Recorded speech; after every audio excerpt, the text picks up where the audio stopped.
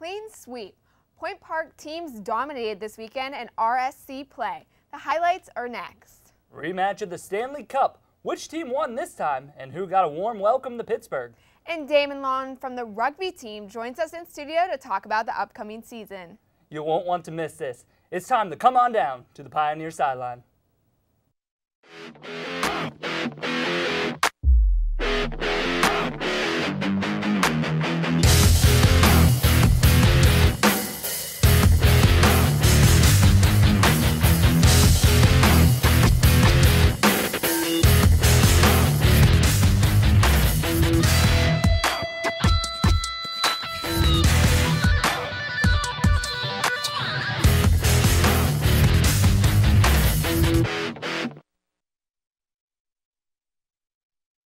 Good evening and welcome to the Pioneer Sideline. I'm Sarah Maculin. And I'm Mike Turk. After winning 7 out of their previous 8 matches and coming away with 2 big conference wins at home this past weekend, the women's volleyball team has moved to first place in the River States Conference East Division. Making her sideline debut, we are now joined by Nicole Pampina, who had to call on Friday's match against West Virginia Tech. Now, Nicole, this team has struggled all season long, closing out matches. We saw it against Asbury a few weeks ago. How were they finally able to exercise those demons this past weekend? Well, the thing is, with the WV Tech game, that was their only blip where they kind of, fell back a little bit. I mean, up until that third game, they had the lead and they never lost it. The fourth game, they were able to battle back by 6 points. They never got flustered. If anything, there was a little bit of animosity on WV Tech's side. They were just really able to battle through that. They really didn't slip up. They were looking strong offensively and defensively, and I think it just really worked out for them at the end of the game. Now, Point Park has been down their #1 hitter in Ashley Taylor for quite some time now. How have they managed to keep picking up these wins in her absence, and who has been stepping up to the plate with her being gone? I would say at the end of the day, it takes a village to win a volleyball game. You need all your players all the way around to be strong. In terms of who could step up for her, Erica Gums, she had a total of 28 kills over the weekend. Ryan Akishi was up there as well with 15. They're both within 30 kills of her this year, her career kills this year. D'Angelo, she leads the team defensively, and her stats are in the top 10 of RSC's defensive back row. I think it'll take all of them working together in unison to win, to keep up. Now, IUE has dropped both matches this weekend. Point Park wins both. Point Park slides up in the first place. The winner of the River States Conference East Division gets to host the tournament this year. How can Point Park make sure they do not fall from that top spot? Well, first, they can't get too comfortable, especially since there are still some weak spots, there are still some holes, but overall, I think they finally found a chemistry. Dishman and Rosier, they're a wall up at the net defensively.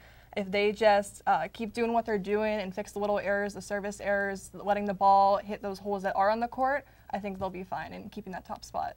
All right, thank you so much, Nicole. Coming up next, how the Point Park soccer teams fared in conference play. And a rematch of the Stanley Cup. Which team won this time? Those results and analysis are next.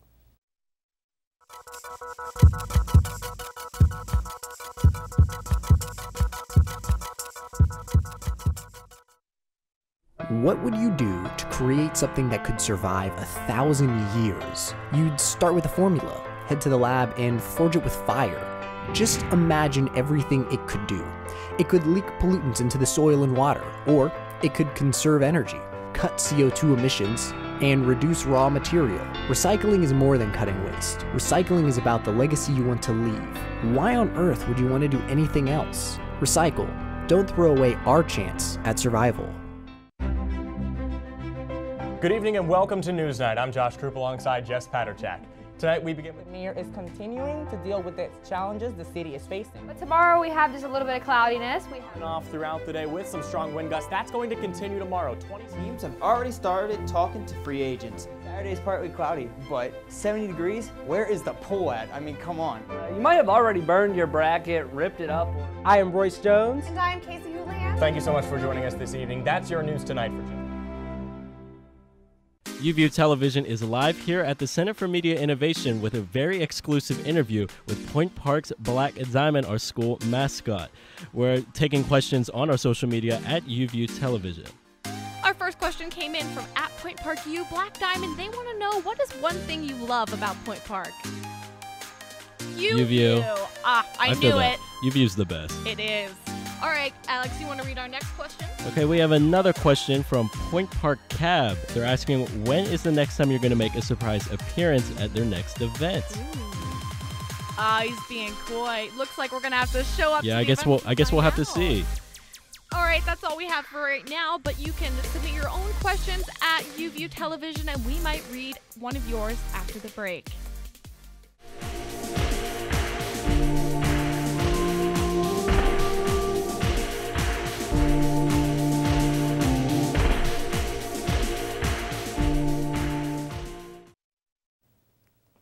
Welcome back. The Point Park soccer teams had a home stretch this weekend against Midway University and Brescia University. But let's start with the women. The women faced Midway University Friday afternoon, winning by 1 goal, and Brescia University Sunday and dominated 7-0. Delaney Baumus now joins us in studio to talk about the women's homestands. Delaney, how did the team look versus Midway as opposed to Brescia? Well, their offense wasn't the greatest. They did outshoot them 21-2. But the game was only 1-0. But that changed when they went to Brescia and it was 7-0 and there was no shots against them. So I think the defense played very well in both games and the offense just kind of lit it up a little bit more against Brescia. So they really went out there against. But Brescia is 1-12 and Midway is 5-3. So you got to take that into consideration as well. They did step it up against Brescia, I think. Now, what does this defense mean to this team since it's being led by a sophomore in Chloe Bowser?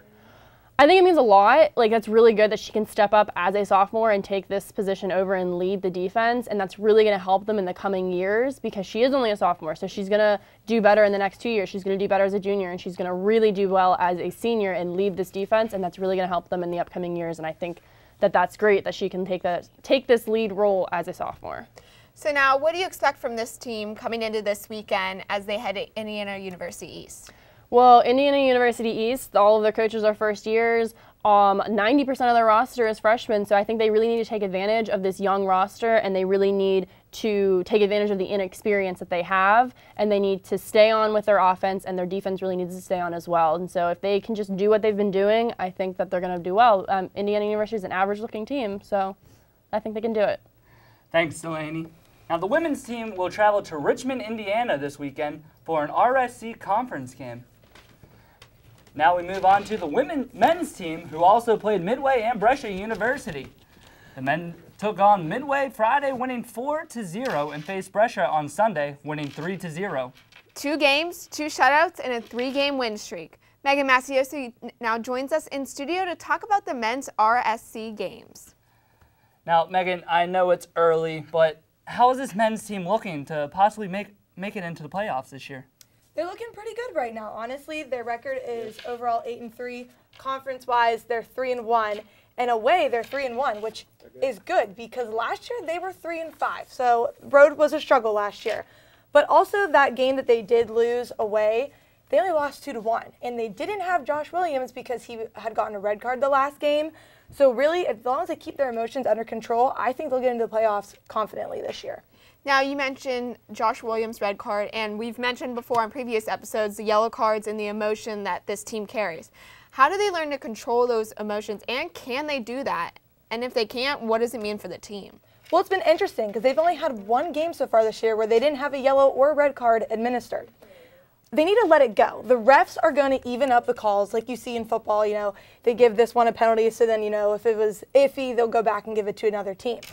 If not, their teammates really need to start going up to them, calming them down. Same with coaching. He needs to make them more disciplined. Like, if you keep getting these yellow cards, that hurts the team. So they need to have more of a team mentality to keep their emotions under control. Now, lastly, what do you expect from this team this weekend as they travel to IU East? So they are actually newer in the division. They're 0-2-1 in the conference right now, so they haven't won a single conference game. But the 2 games they lost were close, so that is going for them. But their main goal scorer is Trevor Lincoln, and he has 10 goals in the season. But the next closest person only has 1 goal. So I think the Point Park offense is more high-powered, and they'll go past their defense for it. But it really depends on which goalie they start. One goalie averages 4 to 5 goals a game that he allows. The other one averages 1 to 2. So I'm hoping if they play the wrong goalie for Point Park, the offense will take over, keep their emotions under control. I see them winning big this week. Thanks, Megan. Let's switch from the soccer field to the football field. The Pittsburgh Steelers look to stay on top of the AFC North against the Jaguars. And the Pittsburgh Penguins had a rematch against the Nashville Predators. For more on that, let's go to regional reporter Kira Fry. This weekend was a roller coaster ride of emotions for Pittsburgh fans. On Sunday, the Steelers hosted and lost to the Jacksonville Jaguars 30-9, with all of the Steelers' points coming from Chris Boswell. The Jaguars' defense came to play, intercepting 5 of Ben Roethlisberger's passes, 2 of which were pick sixes back-to-back in the third quarter. According to ESPN, this game made Ben Roethlisberger the first Steelers quarterback since Mark Malone in 1987 to throw 5 interceptions in a single game. The Steelers, now 3-2, will be on the road next Sunday to take on the undefeated Kansas City Chiefs. From the turf to the ice, the Pens shut out the Nashville Predators on Saturday, who they faced in the Stanley Cup Finals last year. Malkin and Gunsel both scored in the first period, giving the Pens an early lead. In the second period, Ryan Reeves added to the score with a redirect from Ali Mata. The Pens would go on to win the game 4-0. But the Pens did not escape the game without an injury. Early in the first period, defenseman Ian Cole left the game after taking a shot to the face, leaving the Pens with only 5 defensemen for the rest of the game. The Penguins will travel to Washington to take on the Washington Capitals. Baseball season has come to an end for the Pirates, but they've made headlines for their humanitarian efforts. This past week, the Pirates collected 460,000 pounds of supplies and $225,000 to help people in Puerto Rico who were devastated by Hurricane Maria. Pirates chairman Bob Nutting, President Frank Coonley, and Pirates players Francisco Cervelli and Sean Rodriguez traveled to Puerto Rico to deliver the supplies last Thursday. According to the Pittsburgh Post-Gazette, some of the supplies have been delivered to the hometowns of third base coach Joey Cora and special assistant Mike Gonzalez. The Pirates also had plans to make a delivery to Vera Clemente, who was the widow of late outfielder Roberto Clemente. Kira, now back to the NFL. Who do you see winning the AFC North this year? This year, I could see the Steelers winning the AFC North as long as Ben Roethlisberger is able to make a comeback from this last game, because right now the Steelers and the Ravens are tied at 3-2 at the top of the AFC North. Thanks, Kira. Coming up, rugby captain Daymon Long joins us in the studio to talk about the team. And later, our reporters will debate who will win the Stanley Cup this year. We'll be right back.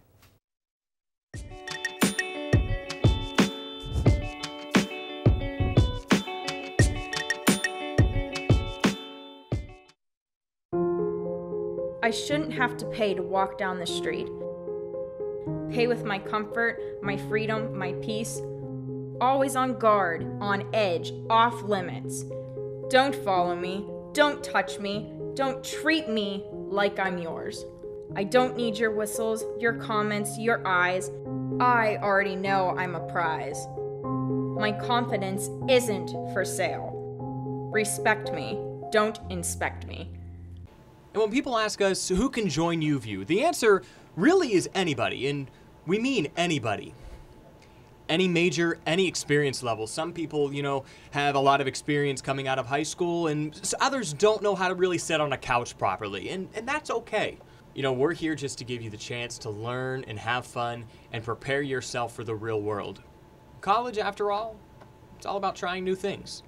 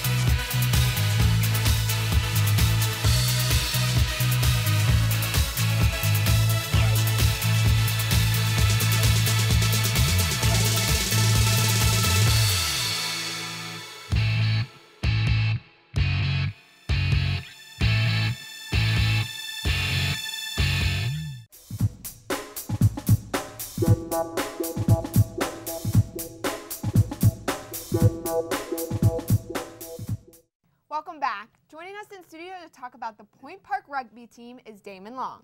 Thanks for being here, Daymon. Now, when I first started here as a freshman a couple years ago, the rugby team was just coming about, really. How has this team evolved since you've been here? It's evolved in a lot of ways. You know, when I was a freshman, I was basically my class was the last class that got to play with guys that founded the club. And, you know, the guys who founded it, of course, are the most passionate about the entire club. But that carries on through us, that, like, we've seen this sort of passion, and, you know, we want to take that and carry that forward, show that to the young guys, show, like, how this is a brotherhood. And, you know, I'm sure the guys who started didn't know, like, if it would continue past them, since, you know, the founders are the most passionate. But it's evolved in the fact that we've brought it into our own. We've, you know, taken reins of it, and we want it to be, you know, not only a great team, but also a great brotherhood with brothers who are bonded together, and also a campus club which tries to do good for the campus and do good for the community. Now, did you play rugby before you attended Point Park? No, I didn't. I played basketball, soccer, and track in high school. I actually had a soccer scholarship here, but I turned it down for other financial reasons. And then I realized, you know, I wasn't ready to give up sports. You know, I came out of high school like that was my thing. It was like just sports. And then I came to school, and I just realized I still needed team sports. So then I ended up playing rugby because it's the only club sport here. And, you know, freshman year was not very good, but picked it up, and, you know, eventually somewhere in my sophomore year started to actually pick it up and understand how to play. Now, you're a fly half on the team. Correct. That's your position. Now, rugby isn't that much known of a sport. Like, people know what a center is in football or Correct. a point guard is in basketball. What does that mean your on-field responsibilities are at that position? Sure. A good way to describe the fly half is, like, describe myself as the quarterback of the rugby team. You know, I'm in charge of a lot of the play calling for the backs, and the backs are generally, like, the faster guys with better footwork who tend to play outside. I'll call a lot of plays of how we decide to run. So I might call a 1-2 switch, which means me and my inside center do a switch. I might call a 2-3 loop, which is another play between the two centers.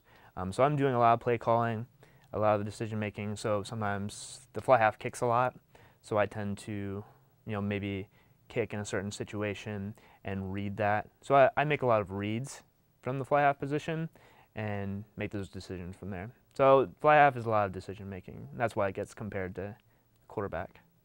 Now, rugby is a very physical sport. Yes. So with all this back and forth battling, how do you manage to stay healthy and avoid injuries? Oh, I would break like a twig in that sport right there. I'm not built for that.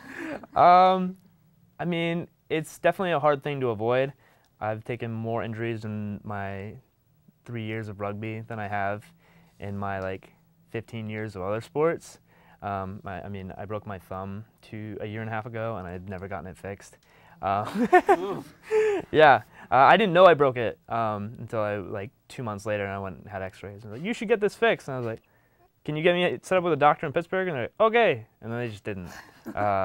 But in terms of, like, preventing injury, it's just a lot of, you know, staying in the gym, eating right. You know, if guys lift like they're bodybuilders, they're more prone to injury because, you know, if you're an athlete, you have to lift and train for that sport.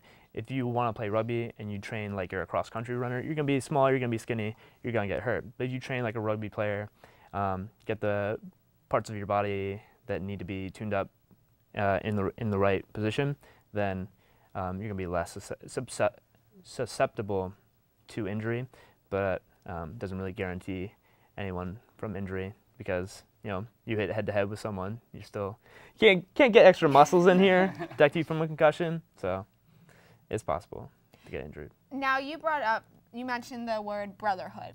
So how important is it to have that type of brotherhood with this type of sport in rugby compared to other sports? Compared to other sports? I think compared to other sports, you know, you just have a lot more guys on the field. And, you know, in the game of basketball, one guy can take over and control the game, really. And that reigns true in a lot of sports. And I think rugby, you know, one guy has a good game, it doesn't matter if everyone else isn't playing to the same pace, in the same way, isn't reading things the same. So, we have to be close. We have to understand each other. We have to, kind of do life together and understand one another in order to play well on the field. And, we want to carry that to being outside the field. We don't want to just be like guys that hang out 3 times a week for practices and games. We want to, go hang out at each other's houses, go to events together, do. And I know Mike has one final question he wants to ask you. Sure. Yes, I am very curious. Now, you guys do a lot of on-campus activities, like you did Rugger not too long ago. Oh, that was pretty successful. Now you have Rent-A-Rugger coming up. That's right. How much do you think you're going for at the auction? Last year I went for 75. I'd go for an apple. Last year I went for 75. The top person went for 240. Wow. I feel like maybe my senior status gives me an extra $15 to my price zone, so I'm gonna call myself at 90. It's a safe bet. Be a little optimistic. Well, thanks, Daymon. We wish you and the rest of the rugby team good luck this season. Thank you. Yes, and coming up next, our reporters will debate who they think will go to the Stanley Cup this year. We'll be right back. Cool.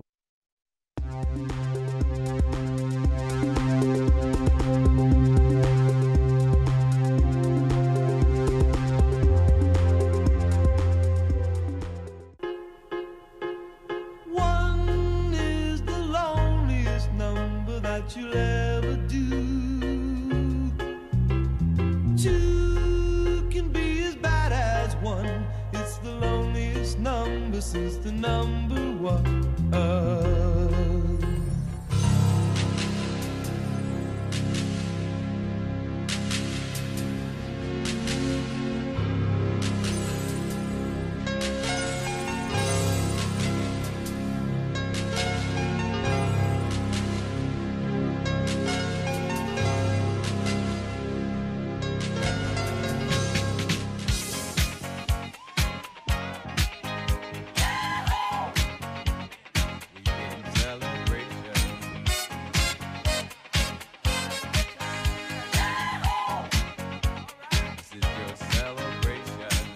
Mirror, mirror on the wall. Does not matter if I'm short or tall. If I have skinny legs or my hips are wide. It only matters who I am inside. Blue eyes, brown eyes, black or green. What makes me most beautiful cannot be seen. When you look at me, don't judge me by my parts. The most beautiful thing about me is my heart.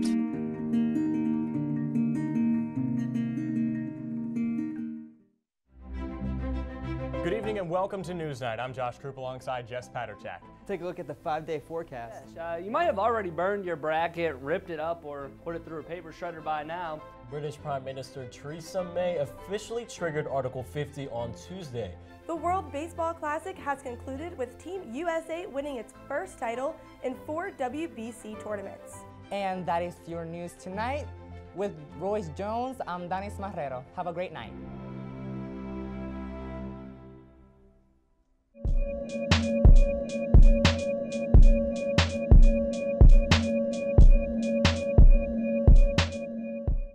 Welcome back.